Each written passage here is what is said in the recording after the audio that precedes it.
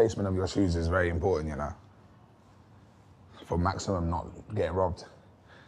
Man's had man's shoes robbed before from the mosque. Not a nice feeling still. Especially the LVs, you know what I'm saying? Assalamu alaikum. Wa alaikum assalam. How you doing, brother? You okay? Very good. Very good to see you. Good to see you too, man. You can sit down here? Yeah, sure. I got bad knees, bro. So how are you feeling? What's the emotion right now? I guess it's going into the unknown, innit?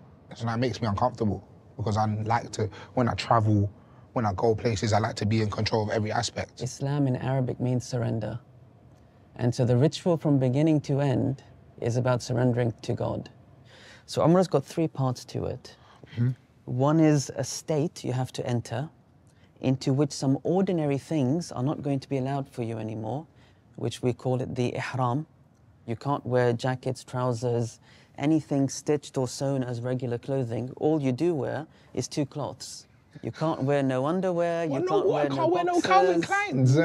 Nothing. You know, we associate so much pride and identity with clothing, with brand, and what you're stripping down to, in all honesty, is what you're going to be buried with. Then you go to do the first ritual, which is the tawaf, 7 times around the Kaaba. Okay. What's interesting is you're going to lose yourself in a sea of people walking. And so as you're in that tawaf, you're just doing the real motion of the entire universe, circling around the one. Then you go to Safa and Marwa, which are the 2 hills.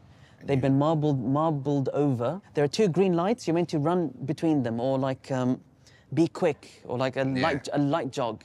And then you're done. And that's the end of Umrah? Now you need to exit the state.